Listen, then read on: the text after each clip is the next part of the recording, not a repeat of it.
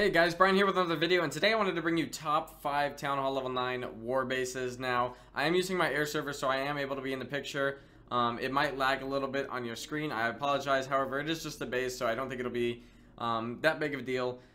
But yeah, so a little disclaimer. I did this on stream, and you guys voted on which ones you guys thought were the best. Now, these are not the best bases in the world. I just think these are the best ones in my opinion. I looked at about 50 bases. 50 to 60 different bases. I've researched them. These are not my original base design, guys. That'd be crazy if I had one. This is a farming base, of course, but we're gonna get started, guys. We're gonna go ahead and look at number 5, and we'll talk about what makes these bases good and why I picked them for my top 5. So let's go ahead and move on to base number 5. Sacrifices must be made.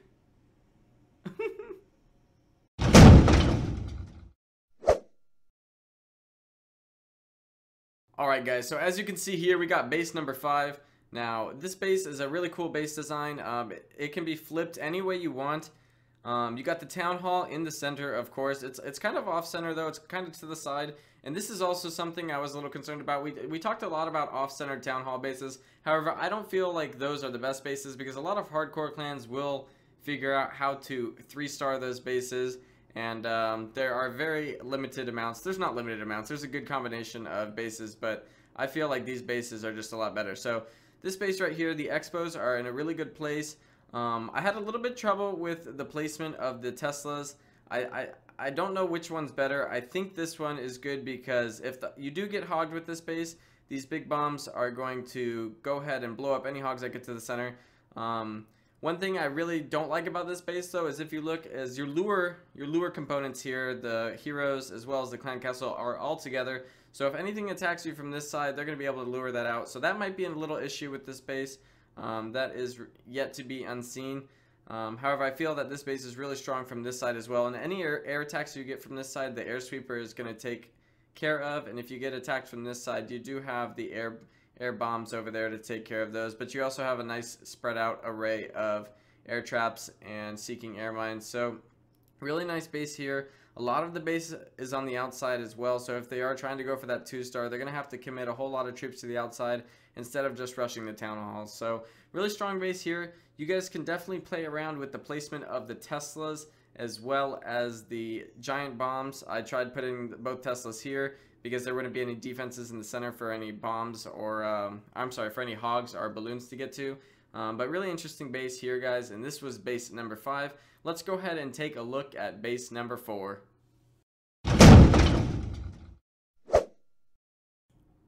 Alright guys, here we got base number 4. Now this base has a whole bunch of things I like about it, but it also has some things I don't like about it. Let's talk about it though. So we talked about lure components on the last base. We're going to start off with that one. As you can see, we have a nice triangle with the lure component. So anywhere somebody attacks from, they're always going to have to deal with 2 of the lure components being on the opposite side of the attack. However, the clan castle can be lured pretty easily with this one with probably just a balloon or 2. And I feel like this base is really susceptible to air attacks. I don't know if we can change that by moving around the air sweeper. I feel like this is the best way. You're kind of bluffing people with this base and basically saying go ahead and attack me from here, and some people get psyched out and they'll attack you from this side. Maybe they'll attack you from the bottom, but as you can see on this bottom half, we have a lot of tanky storages that people are going to have to deal with, and when you move to the top half, there's even more storages up here. I'm sorry, there's less storages, but of course there's tankiness on this side as well. You got the dark elixir storage, you got the elixir storages up here, so really tanky. So the best way to probably attack this base is from these corners over here, from the left or the right, and they're gonna have to deal with some bombs and a whole bunch of traps, and it's just gonna be a miserable time from wherever they attack you from.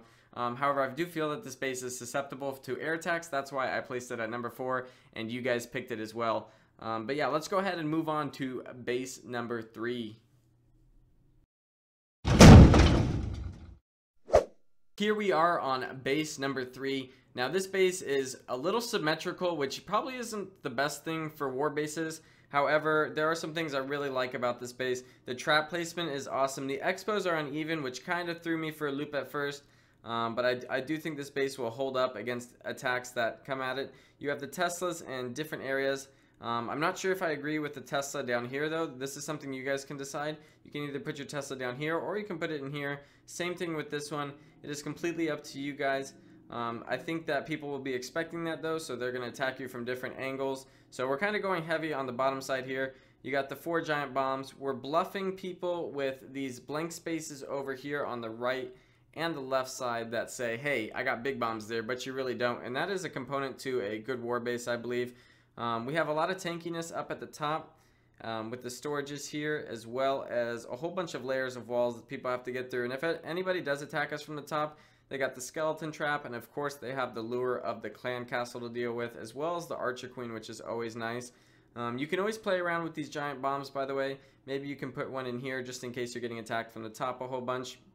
But I feel like this base is overall pretty strong. The only weakness I could see really is being attacked by air from over here, especially because you have a whole bunch of buildings on the outside on this side. You do have a lot of tankiness with the dark elixir storage and the gold storage over here, and then you have a whole bunch of defenses and traps. But I feel like if they can overpower that and get to this air defense, you're going to be in a load of trouble. So that's why I kind of stacked these seeking air mines on this side, just so we can take out any lava hands that come at us. For town hall level 9 though, I know hogging is an issue as well. Somebody hogging from the top I think could be a downfall of this base too. So that's why I think you guys and myself place this base at number 3. Let's go ahead and move on to base number 2 though, guys. Alright guys, here we go with base number 2. Now this is a very interesting base. It's kind of got a leafy design to it, and it's very symmetrical. However, I really like this base and the fact that anywhere you attack from, you're going to deal with 2 lure components. So let's say you attack from this top left over here, and you make your way to that mortar. If you have defense specific attacking troops, you're going to have to deal with the clan castle as well as the barbarian king, which is going to be really, really nice. If you talk from the top right, same thing over here, got the clan castle and the archer queen. You attack from the bottom over here, you're going to have a whole bunch of big bombs. That archer queen's going to hit you, and then as soon as you get near the town hall, guess what? The clan castle's coming. Same thing over here. It's got nice air defense. We put the air sweeper this way, kind of like mind games. I went ahead and put all my air traps to the center, just in case anything makes their way there. It might be better to face it down here. That is completely up to you. I don't really think the air sweeper is all that important, but I mean, we can place it down. I think that looks good. So we're pretty much protected from all sides on defense. We're really tanky over here around our air sweeper, which is nice. And our town hall is really, really protected from pretty much all angles. So this is just a great base. I recommend using this on war. It's going to be pretty hard to 2-star you unless they know what they're doing and they have some higher level troops than you, or our town hall level 10. But great base here, guys. Let's go ahead and move on to base number 1. Alright guys, last but not least, we have base number 1. Now let's talk about this base. At first glance, you guys are probably like, wait, why are all the traps in the center? Part of being a good war base is to play mind games with the other people. They don't know where your traps are, and if you look at this base without the traps, it is going to look very, very scary. You're going to assume there's big bombs everywhere, and then once they get to the center, they're going to meet their maker. So anything that makes it to the center, there's going to be a whole bunch of traps for them. You have so many lure components in the center. That's going to be really, really great. You got the triangle with the lure components as well, so that's nice. Wherever they attack you from, they're going to have to deal with some components. Your town hall is really protected by those, and wizard towers are a nice spread. Air defenses are the only thing that worries me a little bit on this base, but even if they head towards those air defenses, you got these storages here to protect them. So really, really tanky, and really, really, really great base. So really tanky from the bottom. It might be a little bit weak from the sides. We're kind of hoping the attack is from this right side over here. It might be better maybe if we put the air sweeper on this side to kind of entice them from attacking from over there. However, I find that a lot of people like to attack from the same side as the air sweeper, or right at this angle right here parallel to it. But people will struggle with this base any side they attack it from. So let's say they attack from this left side, which is probably the weakest side of the base. And you can change that around by moving around traps and stuff. This is all your personal preference and what you guys have experienced. If you move around those bombs to over here, you'll probably have a much better experience. But people can just put down some jump spells and probably get into the center and not struggle. So I recommend, if you don't already have your clan castle upgraded to level 5, I don't, and put a lava hound in there and you will have a lot of success defending with this base, guys. But I hope you guys enjoyed my top 5 Town Hall level 9 Air Sweeper War Base designs. I want to thank Melissa, Miss Boxer, for letting me use her account. And I want to thank Black Master for helping me with some bases, and Apple Ninja, and everyone from Eliminate, and you guys who were in my stream. I appreciate that. Don't use these bases, guys, if you want to save Dark Elixir. I've actually lost a whole bunch of Dark Elixir using these bases overnight. I actually lost one of the defenses too. I had no clan castle troops, and my traps were almost I had no traps, so that guy was able to 1-star me. But we got some defensive wins while we were on it. As you can see, we got those 3 right there, which is pretty nice. But Dark Elixir hits all around. But hope you guys enjoyed. Let's see if we can hit 800 likes, and you guys like, comment, subscribe, and take it easy.